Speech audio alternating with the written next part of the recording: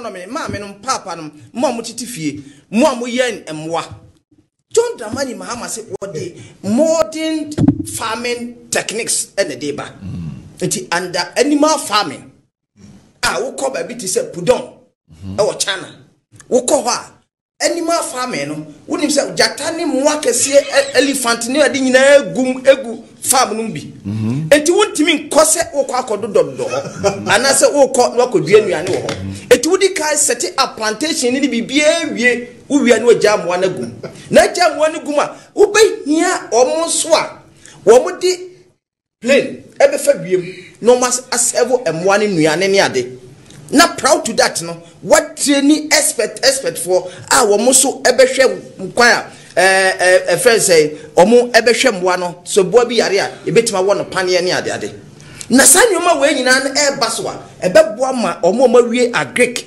e wa agric KNUST Legon wo mu nyina benya adwuma ye with all that we are saying, I'm quite confused. Okay. I'm confused. I'm confused and say animal really no say yeah animal farming no sa jatani winning no benefits. Yeah, yes. Reason is my tourist attraction. Okay, good. Because ukopudon.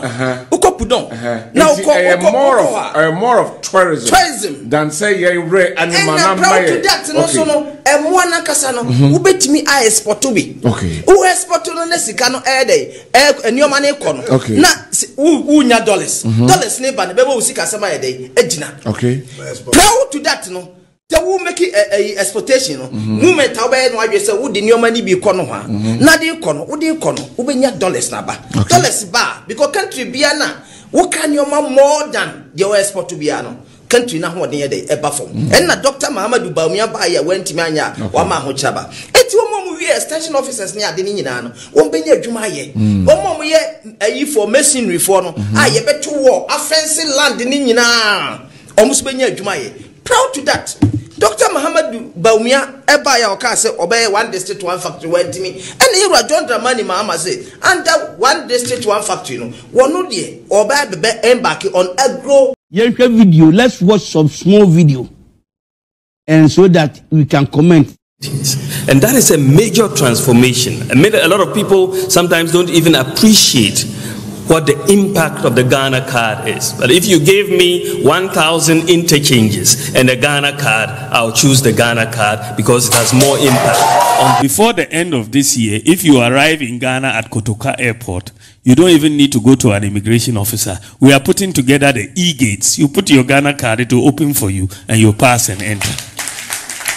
The e-gates will come into work in Ghana. A view and that we should not tax mobile money, because mobile money transactions, a lot of the people who are using these transactions are very poor people.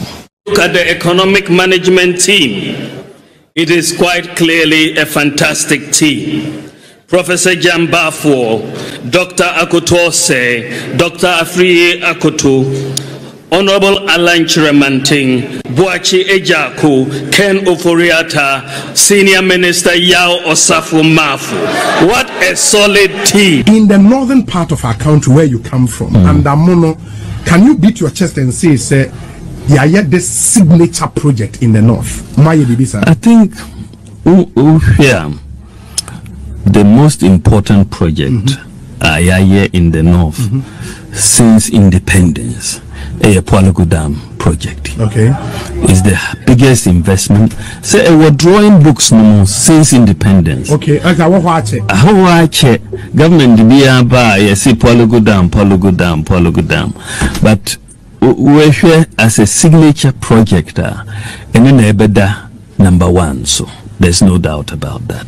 I have no doubt in my mind, and I was championing the Poalago Dam. We have not yet been able to do it, but by the grace of God, I believe we are going to do the Poalago Dam. It has to.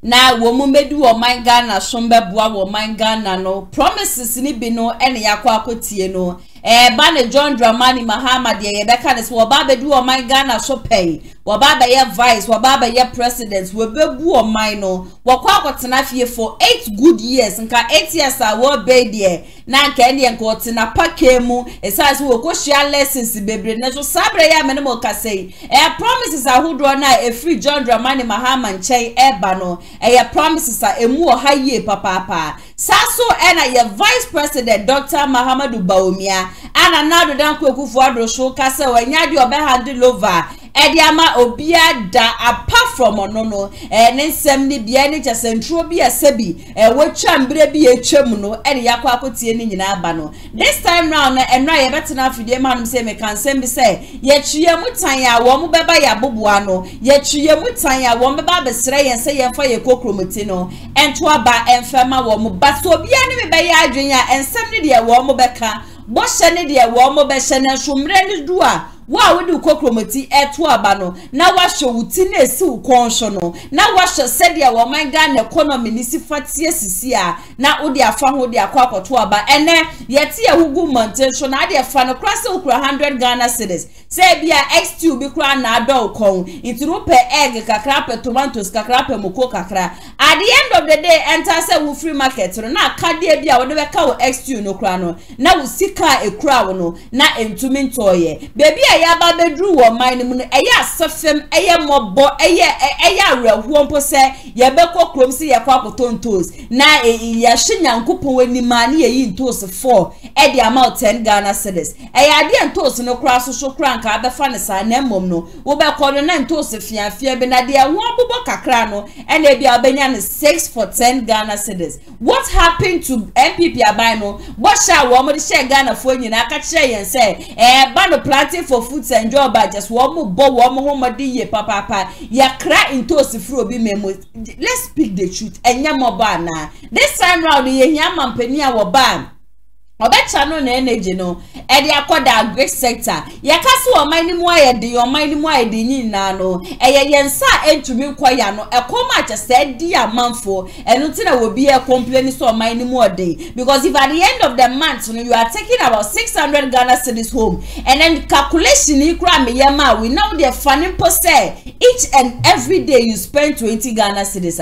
Multiply that 20 Ghana cedis by 30 days and tell me 600 Ghana cedis no ashe. If an akwa kofa sike free dia ba betua you utilities. If an akwa kofa sike dia bia now you student one I will show ho ne ade o transport ne ade ina where are you going to get that money from? Ye hia mampani asebi adwempa ewo ne tirimo. Enye mampani bia sa keke. Enye mampani oba obeba be dada Ghana for because for 32 good years we have been lied to for 32 good years. For the yenim etwitwi from this time round no yempese wo bia e de yenim ebetwitwi from biom ye pedia wo ba wo betumi aba beboa mo amobeto aba ne mesere mo ana wo koto a mesere wo hyewa setire mu na Showdown mu na fa okokromoti no eto aba pa ma me ya hwefo nyina no akwa aba sonko enfambra another episode of Agyapadie medie ewo Kumasi online GH na ya sewa eni midi mo ama joining yes adwe nyakopon hwamu nyina ye papa for a solid 1 hour 30 minutes ye do amanga na ho sensem nyina no eso mo ewo fidiem hanum se ye betutu bi e de ama no wona wo se na wo fata se etutu jani bi e de ma wo wona wo se fata so se ye kokro wo mo so de ade afidiem hanum se ye be krokro wo mu nyina me number 0557036109 me pacho news bia wo bia ba so de send me no wo betimi e de send me woni jejumedie home o ba so ba so ya senso 055062 3377 and 0557036109 Kumasi online media school any American paint and as some say media teacher Jumedie no so mohana ATP so wa ba be come inside e wo fidiem hanum say amenenu mie no and e ba be dwendwen de e koso e wo man mu mense mo mre no e mehye so be come ho no yakọ na yama na kwa ba shonko de ba Jumedie so ATP na ya sewa bibi abakọ de nankopon adom na nso nankopon adom nso me hunye yie papa nesu ya said yeshia sabe ya me no wakase o shu bempa de nsem bia babonti a wo kire se kufuo ewini 2000 election no yo no wo shu bempa na bu akufuo emakufuo etumi be wini da election na afi we no de wo no ne be kase so si mesi anaso wo benti na be wini ni sa nipa no na be wini asemi wo shom sen My ashefo nyina kwa ban from ne day so dwumadi so na ye mama ba so dan den nyina no motimi edemo comment ne fa comment section na ya say wa owusu bempa as a pastor as a prophet what said I said media to me my main kind of kore I said well yeah man na you too much dodo as even class when I was share say free 20,000 kura de bakrana ni masa Missy Medican catch him says how politics no sense Missy Yanko and Yankopon and a deal who also been pound for fear and by this time was for the dan Kayashano.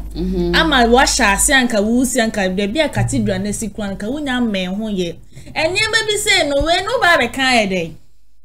Well, we shall say. Even crappy piano corner obo 2016 2020 kurano who kwa kopemo Jubilee House kwa na dan kwa kufa na kwa sa kura na yes woni wono mwada ene watu kwan sha how na mania piano ko do e de wo fa mu a wankasa wo ba no my Ghana ha say be ka say say na piano ko na still na order so the politics searching open to one for so also daddy mesrew this is not the time and then I went the baby ni and I go for crown abuano and I found Nyankopon na person was Nyankopon no or yes say or yet 3,000 na cause e come here say we sorry na software yi when the baby ni when the fine ko see when the fine ko so wo so bempa mesrew asem we dey me nso me person ka disen ka wo ka wanu tum mayeko na hwe de be koso say even kwa Nyankopon kra da bibia di a kire kra na any kwan so babon tin kra sans we de be ka bibia na we de ato afa ho na say won sai de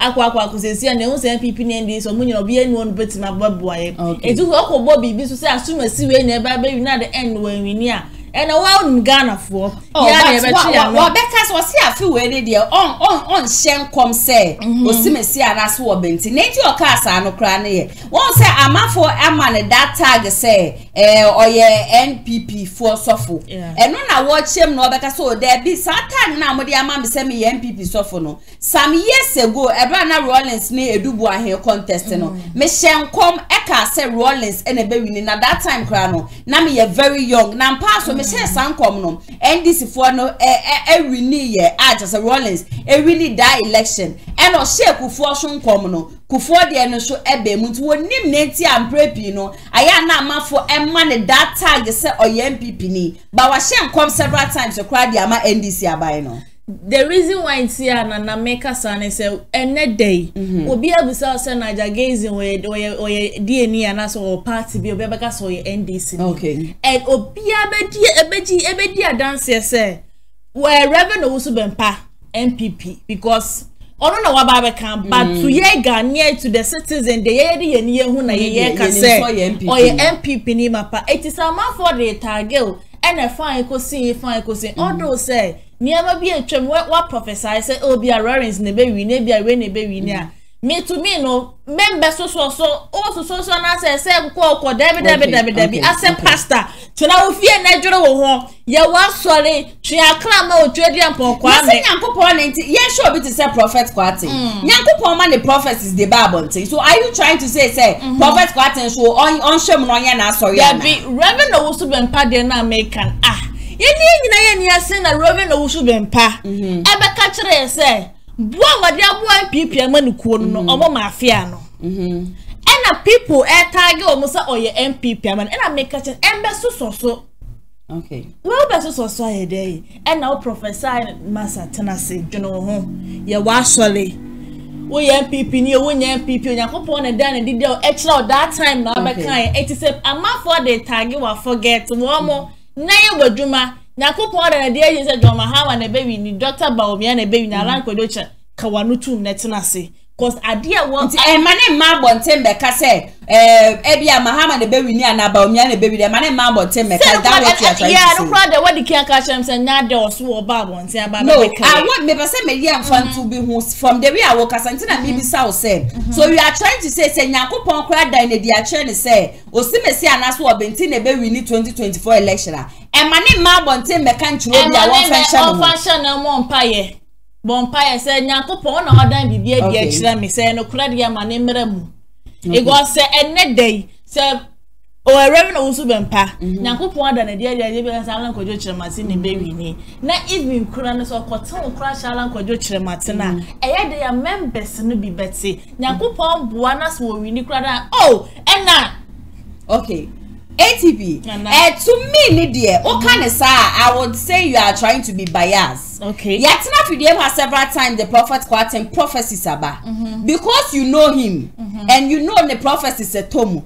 Wabeshem comes several times and sometimes when you are talking, what a reference of what prophet quoting say. Yen show bit to say prophet 1. Prophet 1 another danko ekufu ado ne Mahama echo race and I think in 2016 or prophesy said another danko ekufu ado ne bewini in 2020 he did the same thing in 2024 election way and Obabontin or Becca say Mahama and a bewini election no you sat on this same platform and you said say or say Mahama ne bewini MPP before njai say omo attacking no platform yaso na Becca yo na den ti dey do Owusu Bempa so nko ade wo be say wo kire say mama nusi wo be say wo kire say se Nyankopon kra na adan na dia kire ne na onka na nutum na emane meka politics is in the Bible. We live in the world that politics account bibia na mo bia nipa bia betu bia no anya hwe no hia nya medifo bi no wa kire wo kwan if these prophets are not part of us I am not sure say anka ye koni ye ba no anka betumi aye kama but for you to say say Nyankopon kwa na adan na di ache na e mane mma bonte meka that one day to me personally me no nya adwen nana ya say o me ka bibi nso Reverend Owusu Bempa ye nyina nim de Reverend Owusu Bempa say me no I think say nyina yet na fidie mu asabra think say it is one of the media stations na e wa Accra it is okay FM and say Neat FM mu ba kwa na wo cheche me kwan a wode aboa MPP amanukuo no aiko wiase no asay o mayi ne ba ko e dia shanisa e mo no kura so ba be kan kire Ghana fo nyina say enya de a oba bonten kura be ka say sumasi A and say sumasi B e na be wi ni then time ma wo ba be she ebo and so be ka kire wiase nyina say na dan kokufo de na be wi ni no o be ka ya na dan kokufo ro ko na asore e ma ne de net na kunya so enche bia ne wo say Dr. Bawumia ko pie wo na asore enokura na ye wantwu bia mo so na wo de atena kunya ne so nko na say Dr. Bawumia ko pie mo nko ade wono na be but to me no de me kan say oya me papa say the MPP amanukuo ne de ye na oba bonse be ka say MPP fo ne be wi ni e ma onu atu na nu nto ka say na MPP amanukuo ne de ye me no ye pese echina bi no oba bonse me ka say bia MPP fo ne be wi ni na mo sa na ko sa ya na no asa ba bonse aba be ka e bia NDC amana e bia NDC fo de bia no man ko ne sa ba so me ko ni different ways me ka say even kra no say wo hu kra na if that say obekọ nipa no honom anase obepa wo bia oben nipa no ebia se ni se anamo se na mehu enti mesra wada to ho anamo but only ba bonten na tie me there is a make us say Reverend Owusu to our de ba bonten so to me ba to so on enti make us say prophet kwase ba bonten be kasa but ye nyina nim de course so e wo Reverend Owusu Bempa ni ntem oni MPP amanu enti we de mo na mo wabo wanti a wunia mu bio ma na Nana ya say one not you. Me can say tie. So papa no Reverend Owusu Bempa. Na de bia da wo hye nkom abonten. Na otumu say yes ha party way. And de bia won say ankom hye efiri mu ba. And wo tie nsema na Reverend Owusu Bempa ka no say time kro no man be kwa hyehyɛ mu ade kro no person wo ne papa ne kasa.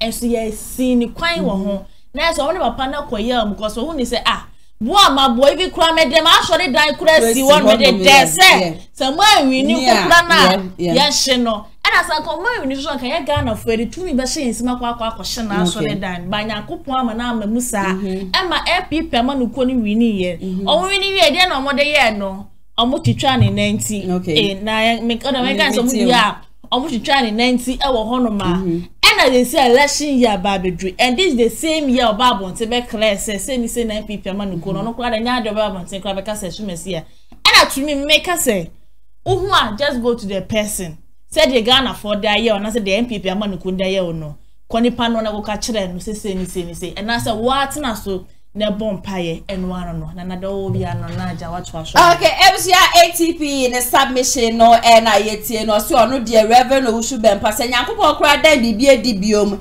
ene chira wo kra wo se wo simeti anaso wo bentin na be win election we ya Emma Bonte meka nchire obia ne wo pa akonipa ni mbom honom na afekoto sa nipa ni mbom ni man ye untumi nkonipa ni so honom a na eja waka wano ede atumba media ade ba ko amesua ne say I even let this thing from prophet Kwate say Yakopon shuma se fa bibi bra Bonte na because of what people will say, because of what others will say, you know woka wano tu na se BBC at the end of the day no asochie no eba wo ho eba. But me personally minim say Reverend Oshubempa there is nothing obi abetumi aka say onye MPP ni because of saying most times no the prophecies aya na eba and to me who saw the prophecy bi aba Bonte prophecy na to form that obi apaso wo gini din obi apaso wo trende na you guys beka say MPP aban wo flag bearer raiser wo mo kono ba omia na be wini Kennedy ohine Japan na nam niam bi a wo de aye no ntumi be wini election no a lot of people and boy sem dem Nigel say Nigel where dey won come sha wo share no abemu but na yen Ghana for ye mududu na no nanim say delegates na nkasa ne ade amafo ma chese won omugya wo ma sha se omutu echeska ma o ma de Kennedy 10 cents ne ade nyina ba bonti tiri mu bebre na nim say bi kura say Kennedy mpo be wini a enya ade a wo mo de be ma no and the rate at which they were sabotaging Kennedy in the party na nkasa mu no owo mu nti no when wini no anye ye surprises be sansa na Nigel the aba Bonte aba kentino waje fans no and aha wono na amaye Kennedy enwi ni that time no but ebi shukra na de na wo sesi no enoa ene si ye ATP kweko bonsam so aba Bonte aba kasa o se NPP NDC aban no John Dramani Mahama no ene be win 2024 election on say the year kana on say we ba na wa be Canada na we so be Canada obiani na ni akuta no na obiani sumaya na se obiani Yakopon a wosom no e dey say kwakobon san so aba Bonte me ka say che se John Mahama na be wini a ye wo ha na ati se kusibu aten and be ka so ono so de ya ono so de ne ba ne se JFK o se wan enti de tie bia MPP na anytime ka se Yakopon na si hene okay enti de tie bia 7 December na nyina ebe hu de Yakopon de ni be se akunya ne so de ba Ghana fuwe mo hini nie we na mo ba be so mo for 4 good years wo de mo be call the next level no enti no obi e kan de even kra no obi e betima ba bo say wo hwe de we o man ismi ko idia ehumasi e betima ba be president na ya say wa kwa be betima e betima be di president of Ghana ha say enti kwa kubonsam me ne won ko actually cause obi e kan e na kwa kubonsam kra ma ya ti ase say the MPP amanu ko mire bi omo de aye no no enti no me sure say we can say MPP or no cause we free MPP nim that even in blow no ote so o si market dem ma wo mo o ye nema but MP o ho no access ni nyina enti no ni say ya ohsoso woni mu e o de fa ho dia enti no but mini ani ni bi to no na wakọ hunhun no wo say akunya no John Mahama na sidia ye nyina ye wo man Ghana mu ase 7 December sini na wie ye no eni ebe hu die ebesi nti ye nyina ye twen Yakopon ba 7 December okay adeba ko e wo o man Ghana and say I think this thing yatena ha campaign say mampani bi ba the former president I be anu oteso no oye no sa mampani ne ba no wadan ni nyina eja na wa be ye ne de se de be ya da che fans no wono so ebeje mene wo ka say Mahama ba Bonte abeka say MPP aban no wo ma agenda 111 no nyame ya adom no bi ni 2024 election a wo be ba beto aso just won ye bo hye ne de nani abedi a wo hye bia nya asam ketwa na John Dramani Mahama kro ya mbre bi etwemu no wo be condemn agenda 111 enunti no ama MPP nipa baby especially with the communicators no wo ma hyase a wo mo sorry tia say obi a o condemn agenda 111 today you are telling Ghanaians say nyame ya adom na wo ba be ba beto aso I think say ndra so kwan na ye ready ani ye hu so o nyame ya adom na oba je say nurse for mu gufie nyina no wo be employ wo mu to MPP aban no hospitals ni ade a wo mu ba ya wo mebesi when ya baako with a free senior high school he condemned it but was ba be ka say nyame ya adom na oba obeba be shemukina and the third time mention obi a wo sika bi ukura na nya de be wura free senior high school now no promising tertiary for the university for say nyame ya adom na owini a level 100 no meko level 100 ni ade nyina no ebe ye free wo hwe said yeah Mahama. I personally feel say Fabisono he is desperate to become president again. Do you see it that way? Yeah, Nana so me hupa because John Mahama me no. I think say because na no e de. Or ya santi never because I won't say they be because santi for man no de papa to John Mahama or ya san me dey say my man is or ya santi no de pa.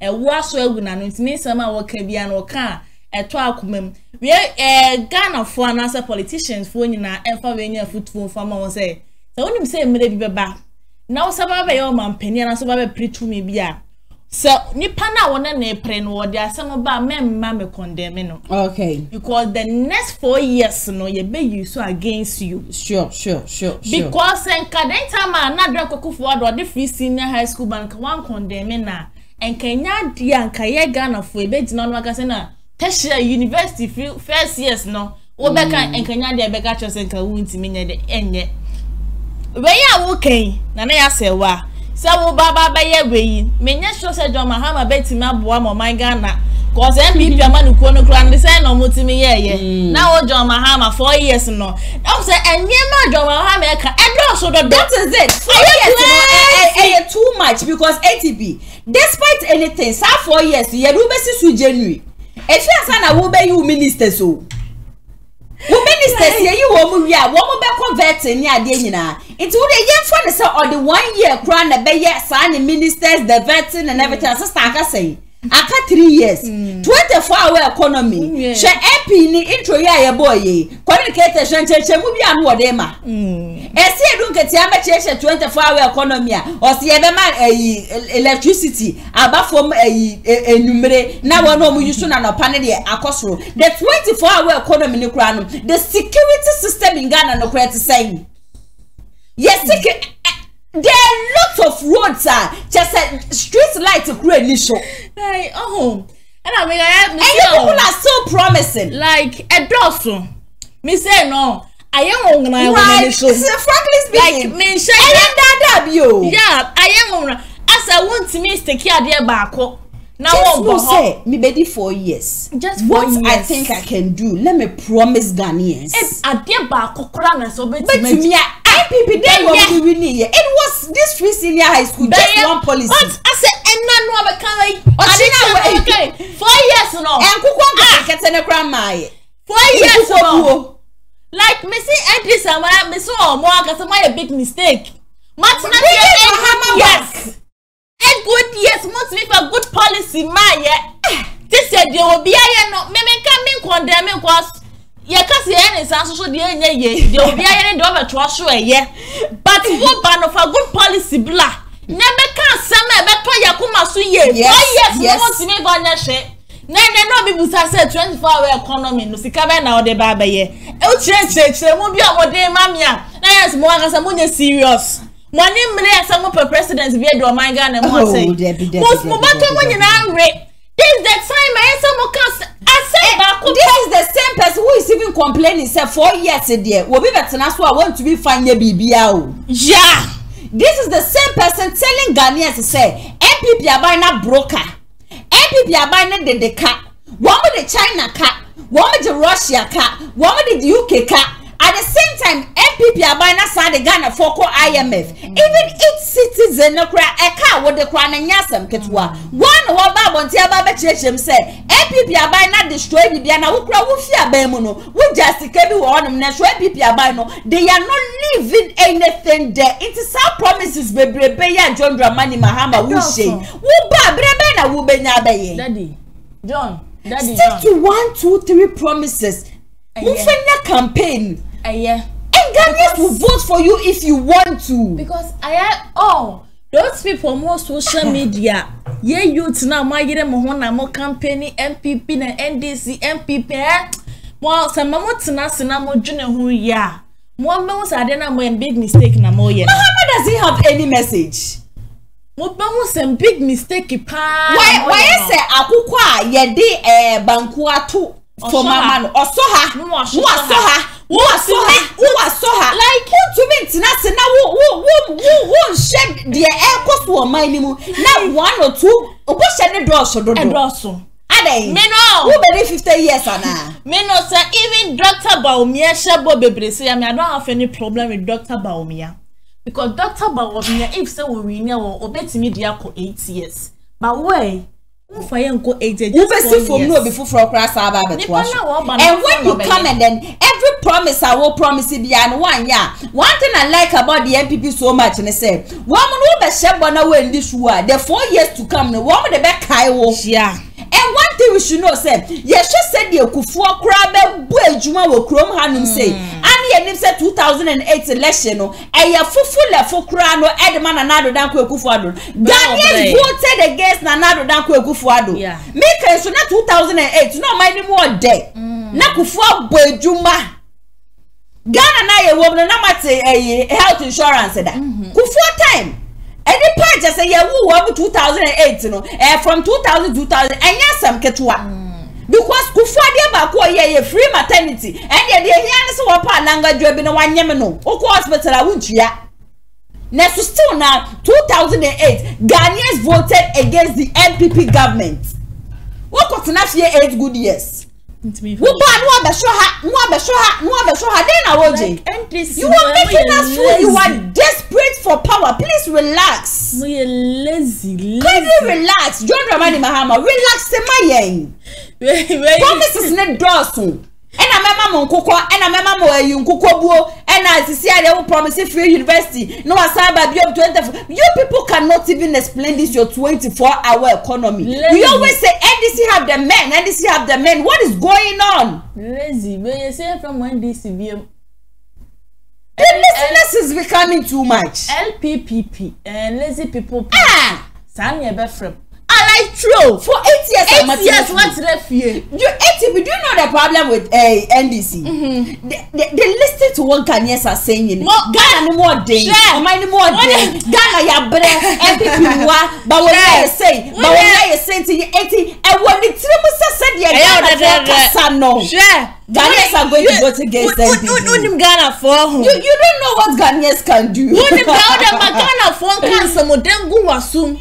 Na last minute no and on bet that was say there be a dynamic Kevin Taylor what's your platform so ye I'm not for time Mahama na Kevin Taylor who bo mo e kese catch 25 calling the master we dey for but communicators what or some cannot even explain it media and this someone who massa akabe me dem say 2 months mo nyina mo hona mo nyai no cost wey massa and fakwa they have a long way to go. Some ya man say mo tie dia so man mo e den dia no ma re share and ma rate to be made chance to one interview and then about 50 people na omubi so bia Mahama Baumia we kwa na menka Kumasi no bia ka say Kumasi 4 day and I was shocked with the response people were giving. Hey yento aba ne Mahama saying the next person why you be am the why should I vote for Mahama? The next person na Mahama dey debut you know ye kai dey Mahama dey fame o na me say no Mahama is making a big mistake. Mahama ma wadwen ya say Ghana for say o man ni mo ayedi o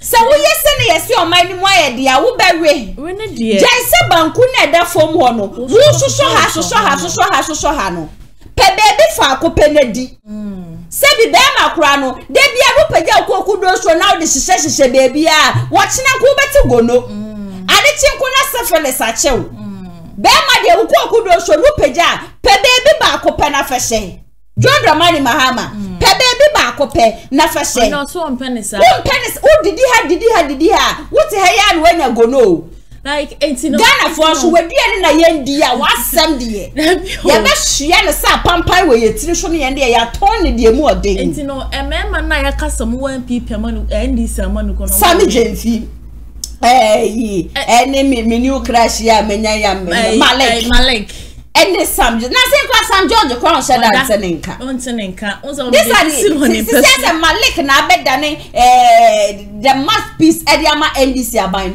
but him alone cannot do the work and I am sad because but our team campaign team Obewo manifesto team. Can they tell him say the promises are becoming too much? Too much to do. It is not even about the number of years I will do, but would you be able to do it? This is the question you should be asking yourself. I said this amount you could almost see me different people for. Almost not here for how many years? They learned a lot. MPP not here for 8 years. And some more they just had there back baby. Free senior high school normally we need Ghana for Akuma. We need Ghana for you now. Omo say Obaye no niema bebre no ono betos ni but or dade ba ko pepe we need Ghana for ya. And even for 2020 election still now but the side here ba ko now. Etino sa wo fa dia ba ko pe. Now the winning Yakuma na 4 years no so vote for you. People for say ba e be fufu le krada mamu ndi samon ko na me da bia me come say na mo fi say nka NPP abai no ka wo mu tie timemufo no wo mu ko fa Kennedy ba ya anka wa dwe yo say nka se ne wo mo twe ne ma fa wo mo bu a ba wo mi abia wo bedru bia na ndi ase no odi ni ade ka fi say nka e be de ndi ama wo mo anka breaking the 8 the first ever in the history of Ghana after say again your fourth republic. Anka MPP would be able to break the 8. Okoko be so MPP ni. But we be aso nam na dey say dey afa kwemu nko an no so di tutuja. Na o tell me wo interview bia me akasa me kunu na point nam say be me meja o. Na point kasa Dr. Ba o Shase Efie Osajefo Dr. Osajefo Kwame Nkrumah Dr. Rollins na wabobo ba ya afi Edu Atamos so se ba ku na wewu ni krefe ne say o se Dr. Atamos Dr. Kufuor since when did Atamos become a doctor? I was wondering say it's me akasa me kunu na pona ye bia wo kokasa mo to be manage oteni ama down no nko ready ana. The moment Napo gets a platform to speak on, Napo ever can sem hunu. And you want to do about so much doing Napo. And you but I put Buba with me any massy. And your mama. But the mamma family couldn't upon baby. I was second lady in the Cramanian. Min pebium. Me pose back when he says to them into him body, but no one idea make quacofa. I name Mahamano. Him and one I make what I bomber no be saying. Mr. What's Uncle see you? He may patrol 80 people. Come see here, yes, my catcher, and once I may fuck crash straight to Gramantemu. Napo, senior warrior no. I said they are 1 year ready because for you to become a vice president in this country, you think it's a joke. But yeah, mama cannot could Ghana has say. Oh, every parent is all of you when sit down. And I may fancy living best one more better. But money I push my yakas and 70 children. You need to go and learn. Mama, the moment in a young Mama breasts are added. Ghana for my young canoe 32 good years in me. And I asked what kind of cray. It is a shame. Can order what kind of it's a shame, it's a young quaby giant. Oh, I said, ATV coho, Obama Miraho, Mr. Like, the moment young canoe crony and Casa Ghana and Casa. Doctor was for a jiff who did catch us some of Kwame Nkrumah. A cousin of Kwame Nkrumah. Ghana, I didn't fear say. And so said the Ghana cemetery.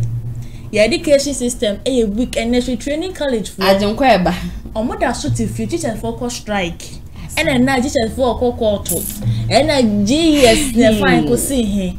As a year be and penny for name fire whom do money say. You better one year dear coy musical promote Naco pour the mouse for couture for wide any casa home. For couture papa. Never be like and I am yo. I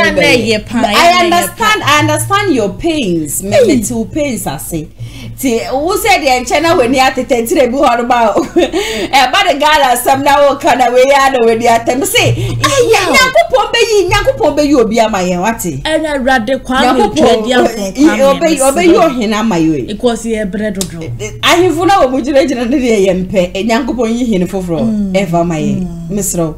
in Swati. Yamene hene. Nyamebe boa.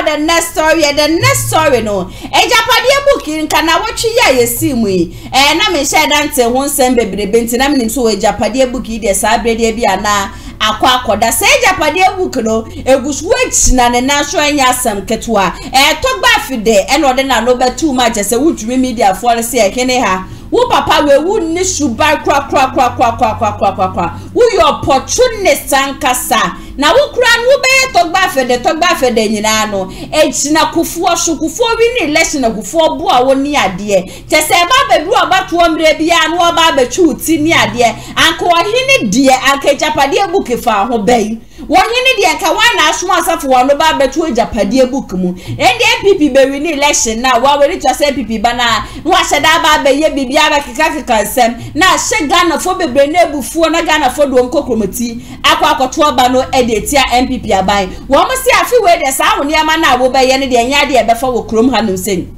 ohene de anka wuti na fie na anka ndia wahase etu amanfofo wa abonten na so wo de bibia ko owuo bia je se fa onfichirechi na krawo sa so na wo mo Ghana fo nyina ati ase se de Agyapadie book na je se ere ni wo man Ghana ni ade nyina no yesi John Dramani Mahama na hye wo mo se John Dramani Mahama na ko Russia ena okofo obi wo Russia na nipa no eba ye na just wo betro book na ni ade wo ma no wo ma ye editing na wo mo de fofra ba abonten ni ade wo mo ye ni nyina no said ye be ya wo mo de begu eye MPP aban no eni mase na so obi e ho do ma wo betimi edisgrace MPP aban ensem de wo mo de bia to abonten ye papa yanko na yegotie ni nyina no emra sisia da ko ka Agyapadie ho asem me me that's what okasan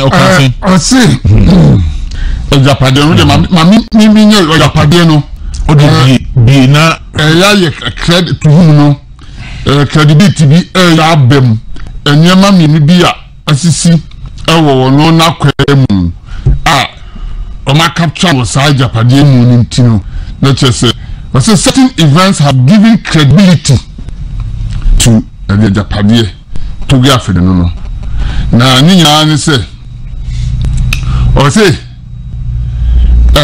our board bi so committee bi so advisory committee bi prekope abepam no se won resign that time se won resign e bi o se na djuma bi e ka bi se o PS ka bi se o pia time no so kura no ma se be danik sa nyama we mi enu nti no na wo gina so a ne ni abere kase eni na wo ma sa Agyapadie book no credibility but ya na working ahimfu de anka se ye musti no ablablo fu ma Ghana na ahimfu mu hwe o man so manyen enti ebuo ayesese de mamu de ese de mamu but ohine is to put so low as the Togbe Afede ye ya na odwene ho awonti ase ebe nkwa awogye president Kufuor eba ye wo boa okwan beble so kama sa le kwa Togbe Afede hwan ne ni wo Ghana ha president Kufuor na ba ye Togbe Afede enso president Kufuor fra konya so mesi na ka chen say president Kufuor ni MPP for no ne ya ye second class citizen mo ye nyanka ena no tna o de post apenti president Kufuor baba yi eba na jumili kasa adwan na akọ no na Kufuor ba so me ye bottom ADB wa it's not ADB bank and then ADB I make I say ADB say na bi baako why you ohin opportunist ohin na why opportunist power Ghana ha Togbe Afede enti say ye bia ye beto aba eno satikika kan nsimu ye ne niema saa we dey hope say bia ba da sisa na okọ aha ba Togbe Afede say na e wo timi dia no betra ohachu because John Mahama eni enisi nye sese no baba Ghana akwan no so se nti na wa se na wa hine panin bia otifi adroni bia onyanyam adroni ato ne nsemu kika na bugra mo andisi fo mo akwhye de mo atwere se ade bi sia na mo advance book na mo de abehwem se wo se de wo kan ye no kra mo nkofa first edition no na be se wo mu a so obi twe mi kra ya na oni agi sa Agyapadie ni die no mo ni nyansa obi oye oti Ghana ha wose Agyapadie book ogidie bia no wo ni nyansa so wo ni nyansa Agyapadie document ni da how come say first edition mo ya no sansem a SC mo kan nyina enim bia mu but subsequent one na mo update ye no ena ni na ewu mu amu giedi me to yi me be di money ewo movement television ya na mpese me ye bibia no ma hwe hu book na the book na babonti ye ka mo say eliki ya dey na second version no say eliki ye third one eliki ye fourth one eliki to buy table no magimi na wo say Ghana for am obi bia do wo Agyapadie book bia di wo Ghana onyim yasa na ni bia no be Agyapadie book na di. Okay, let's talk about Afena or NIB as board chairman and another Kufado. Now, as I'm running near money, me say to be Afede we him pon. Now, unya or him. I will so that paramount say would be requirement need no council. Extra the paramount no extra saying would be.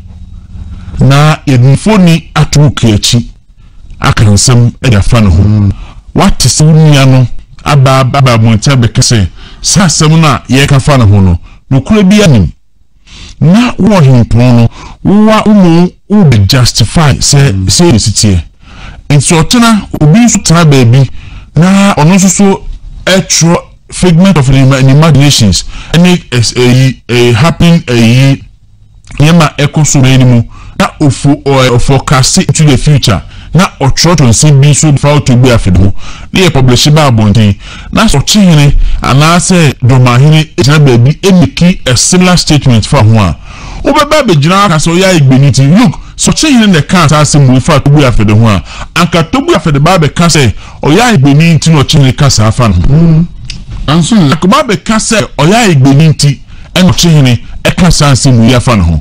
But opponent na krum enyesa opponent na wiase enyesa. Look, Agyapadie document that say I'm reliably informed say John Mahama and the Kofa Russia fubi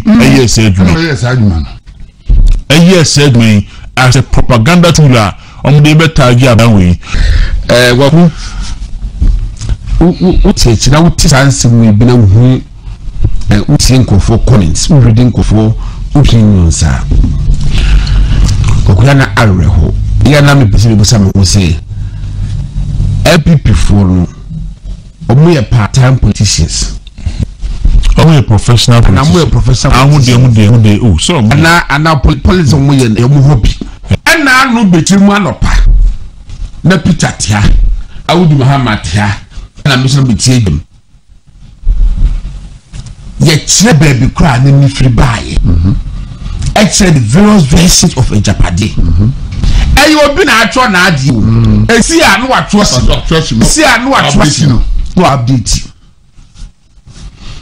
But one more so a bomb would do a side book. Means a book, say a document. Minima the book by Quran. A true baby who say Afede and ever mainstream media. Yeah, and call for I can't ask them to know. Deal with them. Deal with them. Who is the author? Who is the publisher? Yenim. Kwa kuna matina hono mwa. Me man kanu krala mekwa. Sena me ka omo muto mapanyifo a. E ka meka se mu nka ho asem. For me, onya ko wa nka ho asem. But e bia fe na afono no. Me bia na afi ade ne kono na e hye na konfo. Obezo you see chapter 26 verse 5. No be yan. Buga kwase anything. Say the usika ye no. Me no ma de ko be magye sa de na di. O ma ncho bu kunu no. O ma ncho say ko do pon ko baba be mise of communication. E ko do pon ko boy. E no na sisi adan. E ba ya matina ho no mu akwaku. Hwe asema e ko so Jomhama ko twa entro e wo voter region. Oku nyame hyaw. Enura ordinary MPP people.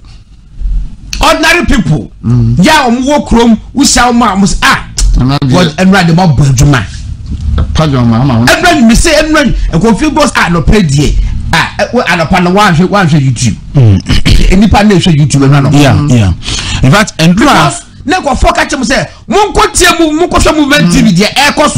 But the best in day, what's the water region for my MPP for my state? What did this? What is it? It's the second round water region Wakasa. And Musa say, are they full-time politicians and I almost a part-time and a hobby? And now Mr. Robert Maff, Woodbridge, Virginia. Or say and videos now buena I was saying Gunu. Yes, I was saying I saw to one who say I was saying a Gunu. What could the videos who way? And social media. I mean confession now. Togbe Afede asema work na me so you hinti no very measured. Yeah, now why very measured into no. But we say very relevant question say.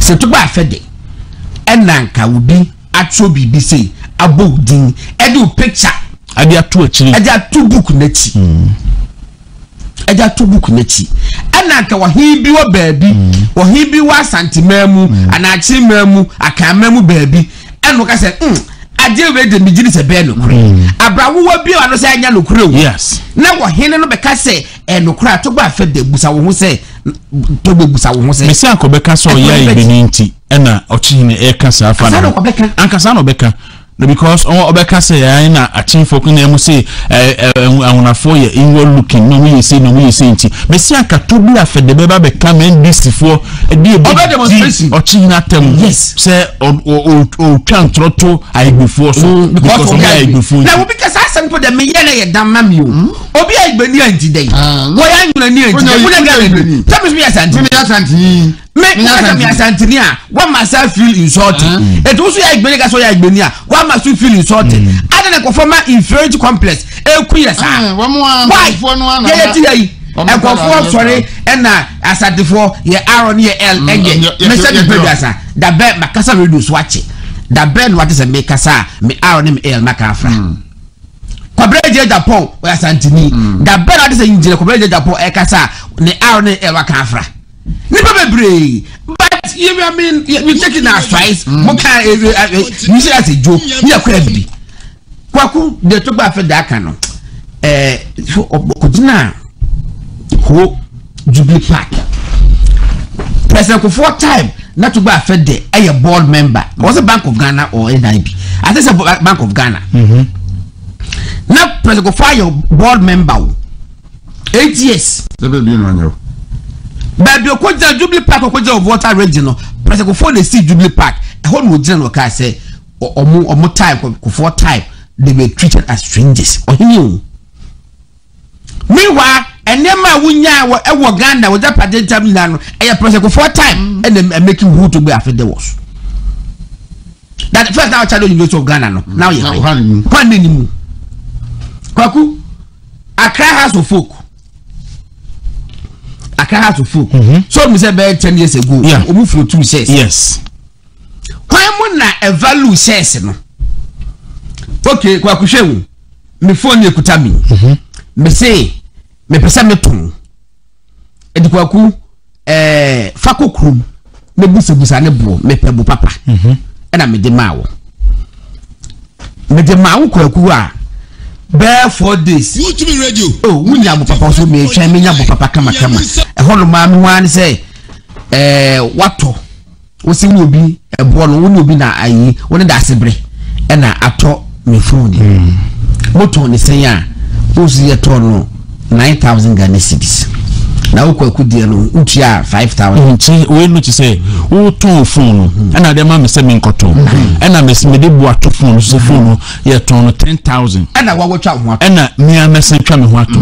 Aseche say. Ti say 10,000 na me to ida se me boom. And under value adem. Ida se me boom. Anya sa na say me sheda ma ne boy edin. E se be obi a me ntimi to. That's what I say.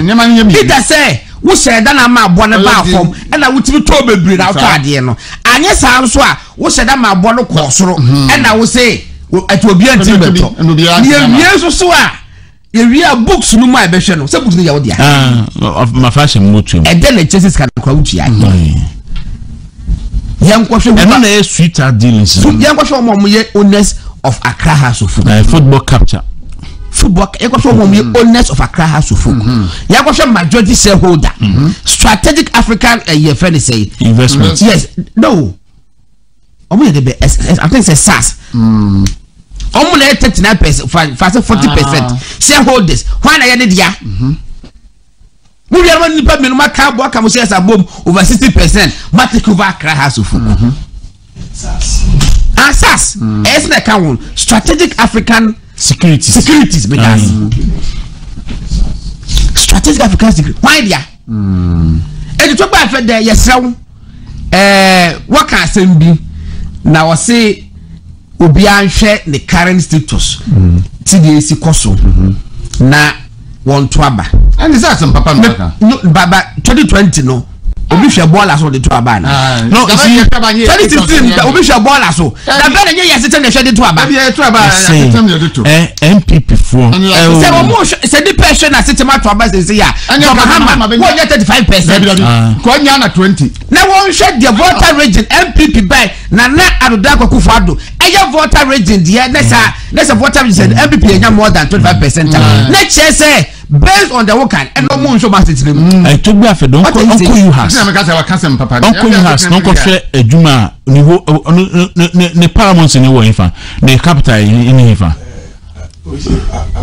Agbazume Asogli state Asogli come yes Agbazume fi say ni pedi and they say di me ka kro no ni kro Asogli no Asogli enti omunya sa because oye panin kasa sa we asa pe na o makwan pe so twam aye kire wase na na kufa do bere so na unya akwa be ye president ma National House of Chiefs ena o wie gasha credit ma papa bi ntima papa ba bontin be kan ye ene ye kire enya asem ketua e din otanko akwa me ba o ma ye odin bai ebra wo ka say wono wo gidi say ne conscience in China say oje friend say as Gracia as board member of Council of State no abana your board member or Bank of Ghana now IB now with the conscience that no conscience ni atuagu waje dia wie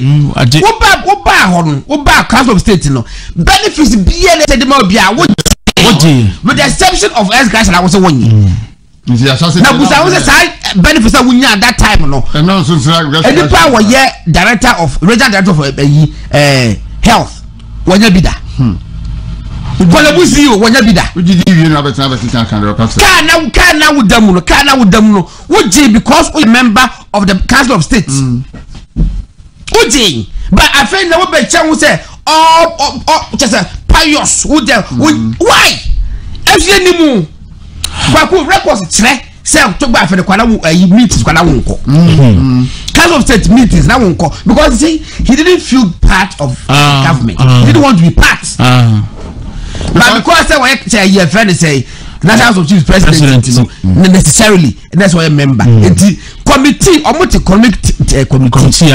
some committees how only the team no was the worst meeting ebo mo ko so wa ma odi abro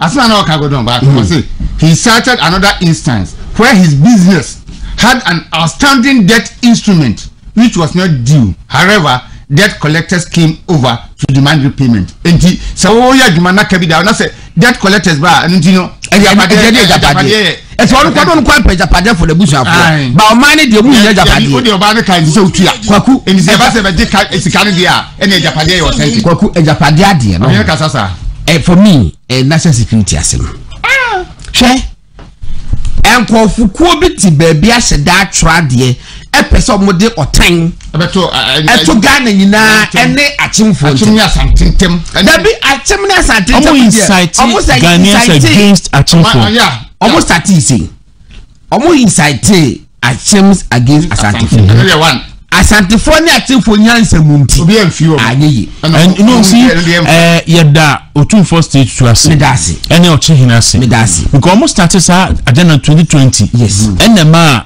ehun so ochihini kokuma ase yes ene otumfo ba achibi yes ene silence o ene ma de ni yedi yes ene mo revise no masan de ebabim ene efedi omo insight Ghana nyina de ati achimfo yes ono ma sheda se insight Ghana fo nyina ati achimfo because obi ti ko tia baabi ya wo friend so ye nipa ya wo wojere e wo ma say Ghana Agyapadie obetia obi person wo ye will akoso mu dam wo ye will e de amane ba eh kabodam si we kram na say we dey kabodam si say agina ye de ma ye no de Ghana Agyapadie eti wo kase na obi so ti baabi a unsuspecting Ghanaian no because akodo kuta book bi and they kuta on no TV so and wo ye say and wo bia won kan ade no obi no wo huro hrankofo na wo bia na obi agye no nya host for ni bi so eto hu achimni a na wotan no se mo na mo Ghana Agyapadie nyina mo de mo fa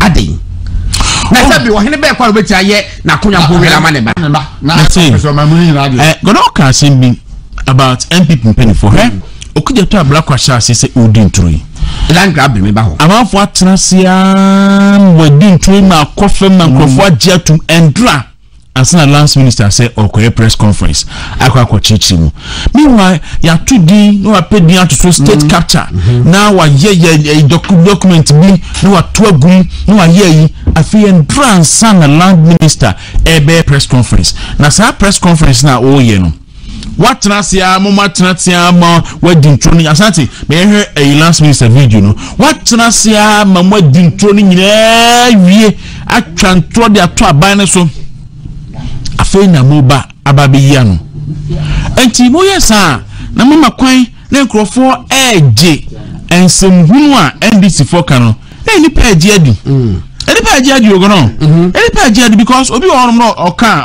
oto na ye ka obaji adi na mon kai say sa na ma we na Ghana for the to aba Ghana for fam puntu to aba se Ghana for the puntu na to aba akakofo eni MPP aban enusu election. A trending Agyapadie book no enebusia yakwa akotie nsem ni nyina aba nti sisi are de new one a wo mede aba no no a na Agyapadie book no Mahama John Dramani Mahama na Sheikh Mahama na churchro wakofo obi efi Russia baba na ba be churchro ne ade nyina se odi begu MPP aban no eni mase che se politics de ebusia it's a dirty game oh.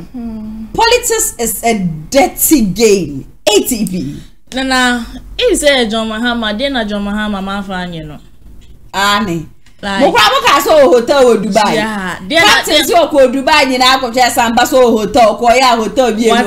Mo de mesball ni e yo ni Tracy Buachi wo mu de ibe ye ni ntino say onu pa say normal. Say normal. Enti no problem ni say. If say John Mahama na share Agyapadie book keeper mo and them people wan ko mo hwe mo say. Dey mafanye John Mahama okuro mo ha say. Papa no efre na baye Agyapadie buga na maga se John Mahama no wa ya ade pa wa mo ye mu se mo piafo Ghana MPP wan go awebone na asho mu ma mesi wa wonya book ni bi kan ko ne ko kan na wa na so frame ya me de bi be ma me distribute wo de wa na hwe system na ye bom no from 10 ya be sin ne because na ni pay wo churo book yi de Nyankopon number 2 or your prophet or your prophetess or so dia prophet cause who shebu kun man say na ewo mu no enye fe dia ko so ye man mu the same thing enti John Mahama we na de buy wa ya de sa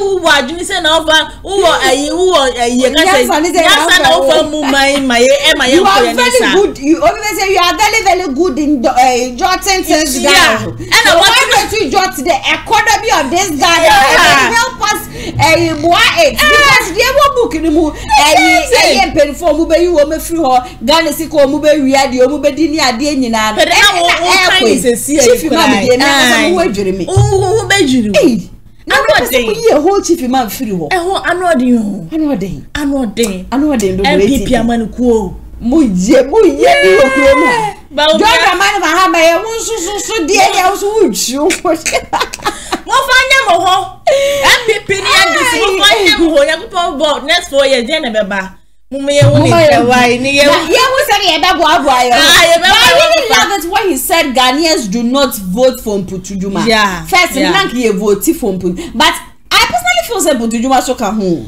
And I was it's not necessarily the things that people will say Mputujuma come. Yeah. But I say yeah na ye be say na me kwa me sha say na me Kufuor dey. Eye mfante won say dey Kufuor be ye na edwuma be boy ye grand for Ntumi break the 8. Nti tell me so I think say ensam na amafo kadamo na amafo ka ho sam na ho ye Ghana fo ehi. Yeah. Nti no be gina so ma Ghana fo bebre na atwa ba. But also eba no Agyapadie book here adana wo kan say me say ye nana no mo nkurase omo ni ma dia fed ono no wanya Agyapadie book no won fanya hwe ono kasa ne na bia ko fi senior high school dia no we ye ne dai na adwini se sem free ho eti no John Mahama mo pia o I was here moment 7 so enfama mo sabre ye me mo kasa de anemi akasa me papa ma de nyina Justice Kweku Anan or what just say Agyapadie wa ba beto to papa wo ba wana mo na midi etwe to le dia say ya na me ka me dam papa wo so to le bia ya na wa ka me dam kakra e dia ma me ni nyina no e Bryan Acheampong for 3 consecutive times nensama wo dia ba bonte say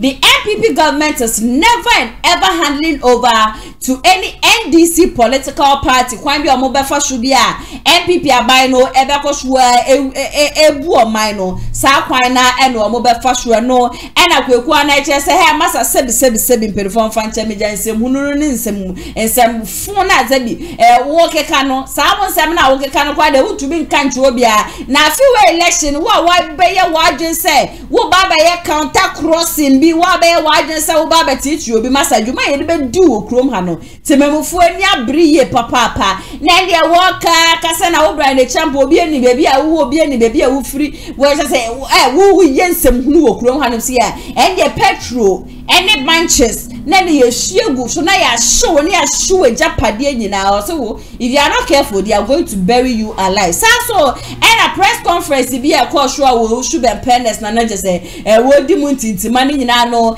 a special prosecutor ever scandal ya wa ba beti John Dramani Mahamadi hu eno so kweku na aka che se masatietia break na baby a wo keka kone de enya de betumi abo akra sa de ya wo mo san kwankwo ye re-investigation wo mo che sam pam se Mahama ne ho kroje ne ho mbo eba scandal ho sensem ni mu na yanko na yenkotie no so emra sisia ne mu wi ahwan na ma be governor mo edwentifo Bryan Acheampong wey dwentini wadwini nya adwuma panimu te se wo nim kasa ena wagye ono kwato ho so na wo TMPP na wo kasa edwentifo no a TMPP no so aye kwai by the way yembisa how the property ben ye wo momo properties ebi beka o mem ha I swear to God will burn all of you alive.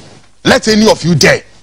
Tonight I am here at the range of my voice speaking to large crowd of Ghanaians in and out who are equally ready to face the MPP in any form. I swear to God, we will burn your properties alive. Yeni baby amu wo, yeni baby amu properties wo.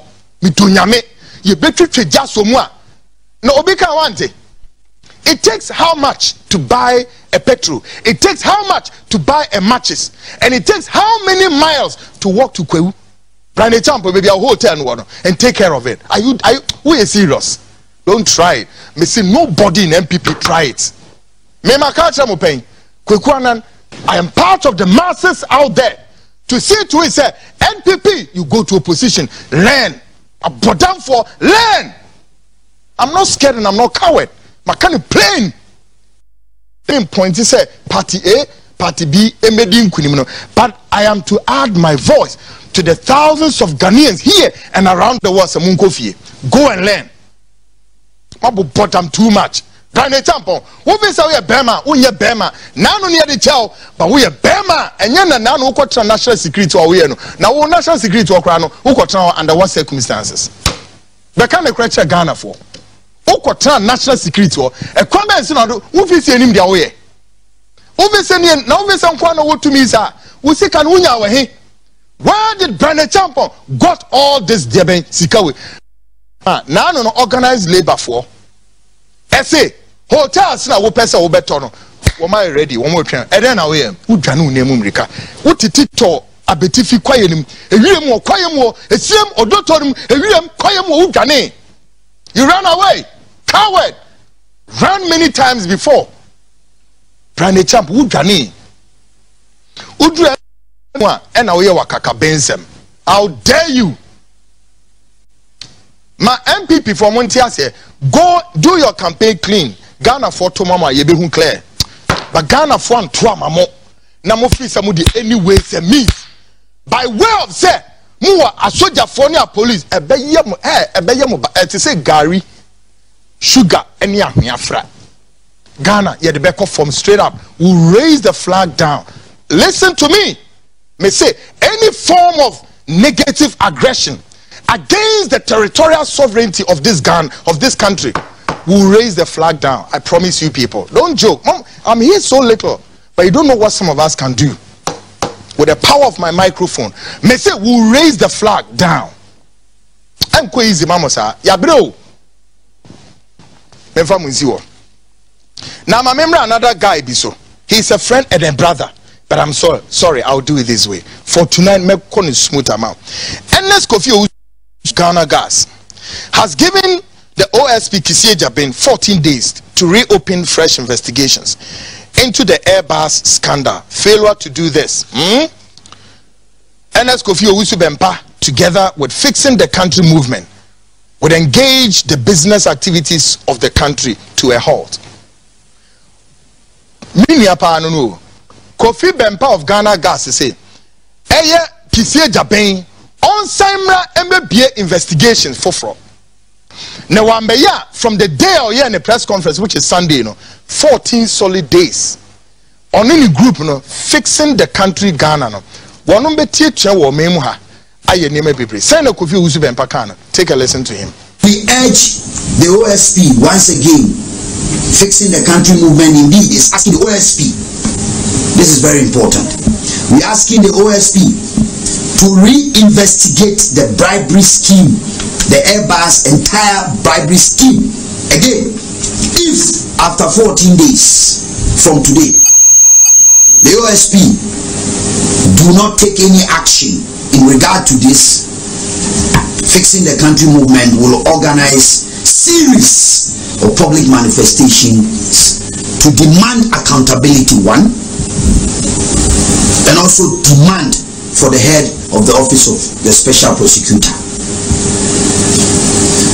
Ghana deserves better, ladies and gentlemen. Now, my question to Kofi, listen.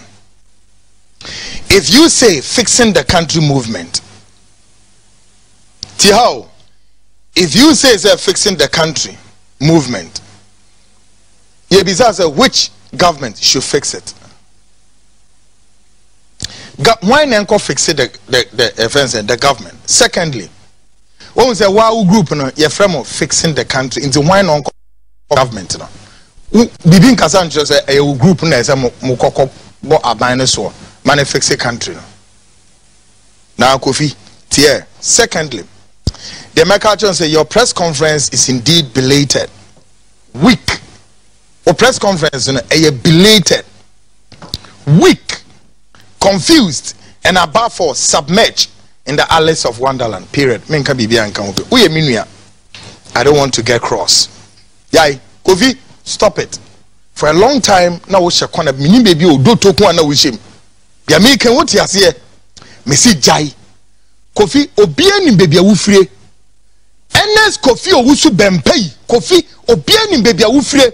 Se nyankopon wa dumbi ema yanuma mebia sowanua Kofi get miss get disappeared yira to wiem koyema no do tobim ubetimi akọ wofa krom ho ana bebia wufire no yira disappear abano Kofi wanye careful, trust me, you be consumed. I can assure you. We'll put friends, brotherhood aside. And I simply just don't want to get this done. Because I know, you and I know, at least when you bear 2 houses, when your car be driver, yeah, Jaima yan shed ye be ya Yahubeto and Asam and Fanas Mekikan same way bium. Onyankopon ya aduma Ghana for my main can say this Friday, when another disservice our media houses in the year. Should I say? Ever since special prosecutor no or they report better who say all the media houses in now are quiet. Instead say nyansa beba media journalists for na meba mosono instead say befa document and say 23 page or so. Let's take our time, go through the document one by one, give the Ghanaian to understand where and how the OSP arrived at position. There be media house for Nina. Now guess what the media houses are doing? They say we allow these crooks, some crooks politicians, no matter studio hall. Now they leave the documents aside, then they come and speak their own minds. Their minds which doesn't interpret, where the OSP is coming from. No. Then they put their own twists and turns to the document.